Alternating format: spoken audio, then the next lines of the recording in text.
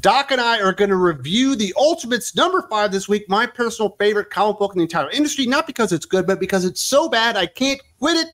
We've got Deniz Camp and Juan Frigeri on this bad boy. And once again, Ultimates #5 did not disappoint. Deniz Camp should be embarrassed that he wrote most of the dialogue.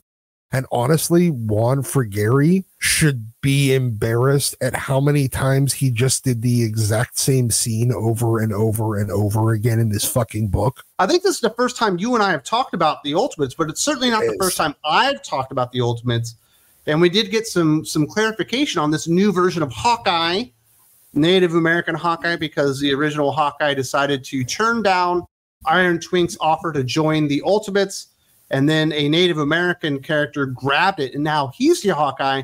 But it turns out, because he's a hero, he needs to be an eco-terrorist and is literally going out there destroying factories, polluting the air, and like probably killing a lot of people. Well, they made sure to talk about the fact that he's shutting down the plants before he destroys them. That's still got to be putting a lot of carbon emissions in the air, but the character does have the right pronouns. They, them. Yes. Yeah, they're they, them, because they are two-spirit, holy current yearism bullshit Batman.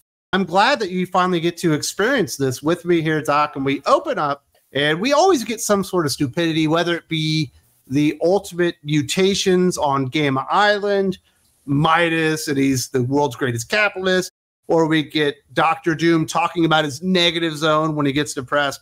And this week, we get Iron Twink, or Twinkie Tony, whatever you want to call him, and he's explaining to Steve Rogers, Captain America, that we might have made a mistake. The Native American character that has grabbed the Hawkeye battle armaments that apparently Iron Twink just left there for anyone to grab might not have a good rating on the Hero-ometer. In fact, it might end up on the villain side of the Hero-ometer. You don't go on a hero's journey. You don't learn all of the things that you need to in order to rise to the occasion. No. It's just something that some fruity little teenager wearing an iron costume can get to quantify from, I don't know, looking at you. I do love his illustrations of Twinkie Tony because he does have a little 5 head going. And if he raised his forehead up another 2 inches, he would be bordering on being the leader. That's how big his fucking head would be. All we're doing is Teen Tony again from pre-Onslaught. Can we just have Onslaught show up and kill all of these characters now and leave just, I don't know, Ultimate Spider-Man? Instead, we're going to get prematurely balding 16-year-old Tony wearing a lame version of the Silver Centurion armor that looks like he's wearing Rom, the Space Knight, as fucking armor. And it looks like they're about to, I don't know, make out with each other the entire time. Captain America needs to go and intercede on behalf of the Ultimates and get the Hawkeye armaments back because this dude is literally an eco-terrorist. He's going out there and blowing stuff up associated with Roxxon. As soon as Captain America showed up, you get exactly what you wanted. Of course, he's going to start talking down to him because he's white. He's like, this is cowboys and Indians. I remember the movies. I watched the movies when I was dead. You're a cowboy. And Cap's like, I'm actually not a cowboy. I'm a captain. Yeah. He's like, fuck it. I'm going to try and shoot you anyway. The idea behind the arrows for Hawkeye is pretty cool, to where basically it's like a 3D printer, and he can like print off whatever arrowhead he wants back there. And that's why he has so many. So I thought that part was cool. But everything else about this in the confrontation and all the weird cowboys and Indians talk was an enormous turnoff. You would think that, you know, Tony, if Tony was going to basically hand some dude that didn't have a memory, a maker bot that he could wear around with him that has AI that can make basically anything he needs, you think Tony might have, I don't know, hung around long enough to see whether or not he'd keep it, or you would think there would be protocols in place to keep positive security on the dangerous weapons that, according to Tony, you can destroy an entire army with single-handedly because the arrows are that powerful. You would think that there would be, I don't know, an instant recall button for Tony. Like, hey, if this guy abandons this shit, I need some fucking LoJack on it, and I need... You know what? It's already established that that is in there because at one point, Spider-Man is unmasked against his will because Tony has specifically programmed in there that he can control the suit even if Peter Parker wearing the suit doesn't want him to. But of course, they forgot about that already. And instead, they need to send Captain America out to go and collect it. It feels like it's Iron Twing's problem, not Cap's problem. It feels like it really is. So Cap shows up, and of course, it's the virtuous, the noble savage trope. You're playing this cowboys versus Indians and trying to turn it on its head. Nah, bitch, you're just as tropey as everyone else. When I talked about, they're coming out with a Native American Hawkeye, I was like, hey, I'm for this. I like Native American characters. Could be really cool. I was like, please don't just make him depressed on the res. Guess what? He's depressed on the res, and that's why he's out here, because they flood the plains, they dig up our sacred grounds, they foul the water, they build these refineries and pipelines like the Great Black Snake.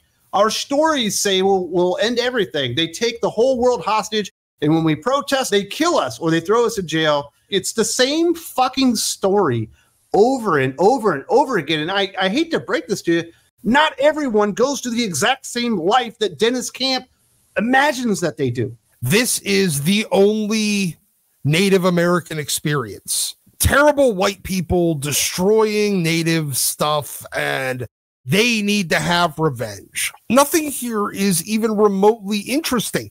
It's the same arguments that everyone else has made for the last fucking 20 years. Anti-colonial bullshit. Come up with something new.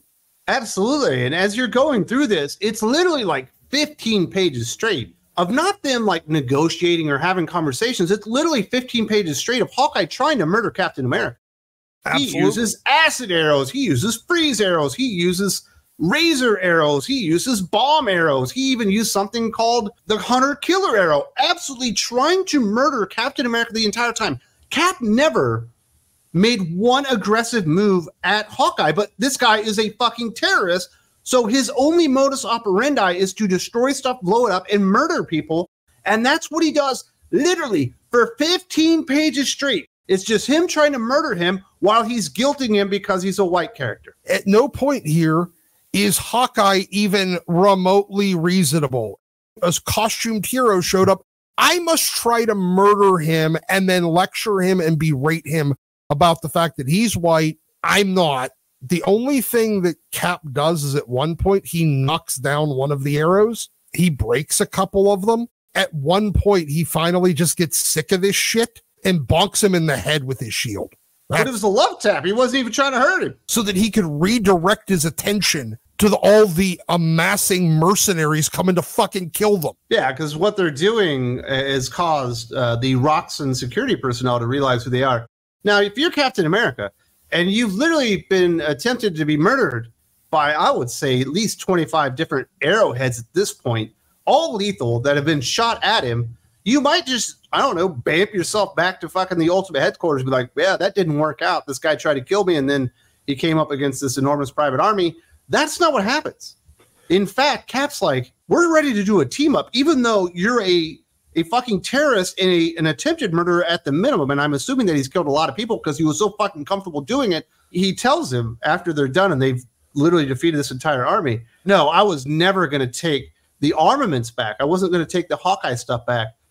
I just wanted to be sure before I told Iron Lad, because I knew that you were a hero before I even arrived, because you're Native American and you have to be a hero. You couldn't be the bad guy, even though all evidence points to the fact that you certainly are a bad guy because you're a terrorist and a murderer. He's from a marginalized group, so therefore all of his evil actions are completely justified and therefore okay, and you need to revise your hero index, your hero thermometer thing to decide. Oh yeah, they should be recruiting fucking Nature Girl right now. Yeah. She should be scoring 100 on the hero index, because going out there and murdering people because you don't like what's happening to the environment means that you're a hero now. Yeah, according to Steve Rogers, as long as you're from a margarine group, you're allowed to do everything and anything. It doesn't matter how many people you murder.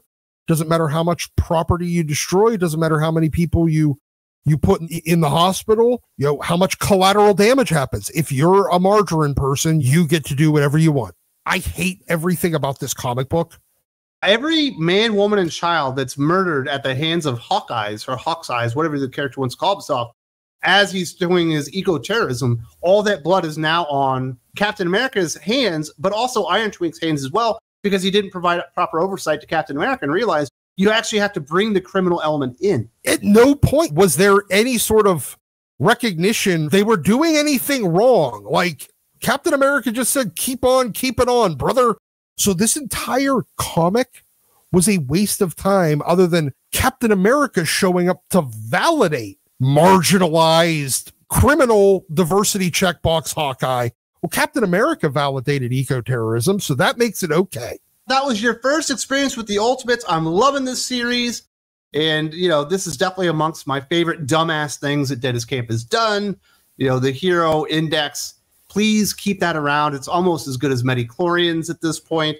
And this is the series that keeps on giving, and I'll never give it up. Me personally, I'm going to give this comic book because the art definitely took a step down this week. Not that it's been great before, but it definitely was especially bad this particular week. The story didn't make sense. There was no hero in there. The actions of Captain America made no sense whatsoever.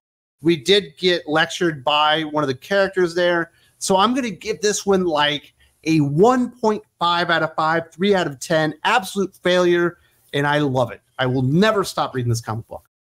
I am going to give this 4 Sarah Brunstads out of 5. You had all of the things that she would like in a comic book, possibly trans, noble savage, lecturing a white guy. Eco-terrorism is okay. Any behavior is acceptable as long as you are from a not white, not straight, not male group. So yeah, this is 4 Sarah Brunstads out of 5. If I'm going to go with stars, I'm giving it a half a star out of 5. 1 out of 10. Not a very good comic book. No, this is fucking abysmal. I was so angry when I read it. Then we started talking about it, and then me and you talking about it now. If I wanted to write an Avengers book that made fun of Marvel and all their current tropes, I would write this book word for word. Actually, you say that. It could be a great parody of the common things now. Like, it's the, hey, I'm going to write a book that makes fun of, quote unquote, I hate using the term, but woke comics, because it's so over the top that it feels like parody and a joke. Yes. I'm telling you. That's why I love it. I wish I would have sent it. There was somebody, I can't remember who, but they did a video on that Gamma Island deal. I want to keep saying Gamora Island, but it's Gamma Island. And it was like going and like, this is so heartfelt. And it really touched me with the person whose nerves end up where they're always in pain. And I'm like, talking seriously about this book then becomes a parody of a real talk. And you can't. And I got to find it. I was laughing. I'm like, oh my God, like out loud laughing. Just how ridiculous this guy was. Like, man, it really hit me. It made me, I was like 2 days later, I was still thinking about those poor mutants, what they did to them. I'm like, really? That's what you're thinking of? I was thinking of it. I was thinking of me and you laughing at Diaper Neck. The Diaper Neck is the one that crab claws are the best. You got the nerve. Now, that's the thing. When you get this, and I guess even at one point too, man, I picked up this arrow and quiver because my nickname is Hawkeye. That's my name. And like, really? That's your name, Hawkeye? Oh, you white people.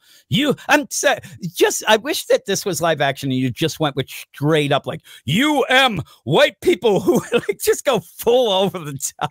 Fucking ridiculous. At one point, I did see him, Roxanne. They ended up where a thing blew up and there was an Indian crying on the side of the road because there was garbage there. It's so over the fuck this. This guy he's a genius. So I was also making fun of a few weeks ago the latest Fantastic Four where Johnny Storm bangs an earthworm. Yeah. And somebody was like, "You just don't get it, do you?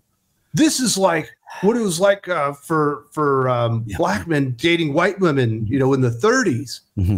Yeah. You know, that's what this is representing. I was like, yeah, Johnny Storm with this fire fucking handlebar mustache, fucking a worm. It's nothing like anything. This is the thing. I don't need allegory or, you know, that sort of thing about the nonsense. Like, if you're reading something, you're like, man, that's fucking that worm. Man, it really brings back memories of back before the civil rights movement when you could have like, it's what? Like, this is what I want to tell the guy. It's like, my wife is not a white woman. Yeah, Both of my brothers are not married to white women. They're married to black women. I know exactly what they're trying to get at, but it's so stupid that you can't take it seriously. No.